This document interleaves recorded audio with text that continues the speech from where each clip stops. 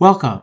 This video introduces phasors and provides an overview of how and why phasors are used in circuit analysis for sinusoidal steady-state response. Phasors are complex numbers with magnitude and phase. Phasors represent sinusoidal voltage and current signals in circuit theory. The red arrow is a phasor, plotted in the complex plane. Phasors come from exponential functions. This time domain exponential function represents the red arrow in the drawing on the left, rotating counterclockwise around in a circle. The red arrow rotates at a constant rate of omega t radians per second. The red arrow by itself is the phasor, described by the equation a sub m e to the j phi. The measurable circuit signals of interest are sinusoids. We bring exponentials into the analysis so that we can use a property of exponentials to remove the j omega t time-varying part from calculation. The signal is still time-varying, but analysis can be done without including that time-varying term. We use phasors because they can simplify circuit analysis in sinusoidal steady-state response. For the resistive circuit on the left, a voltage divider formula expresses the output voltage Vout in terms of Vin. This applies to all types of voltages in the time and frequency domains. The low-pass filter circuit on the right has one reactive element, a capacitor. For sinusoidal steady state, phasors allow a similar voltage divider derivation of the frequency domain transfer function Vout over Vin, which is frequency dependent. Boldface type for Vin and Vout indicates that they are phasor quantities.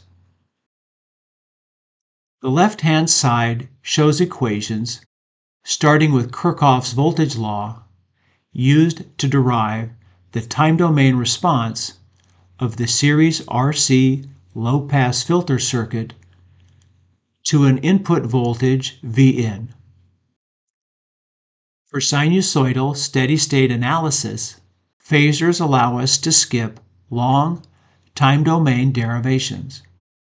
Instead, we can use algebraic equations like the voltage divider shown previously to analyze circuits with capacitors and inductors. The vertical flow of steps represents a classical time domain differential equation solution process like we saw in the last slide. For a series RC low-pass filter driven by a sinusoid, here are some of the equations in the time domain solution process. Phasors represent a transformation from time domain to steady-state frequency domain for calculating sinusoidal response. At the end of the phasor calculation process, the result can be converted back into time domain.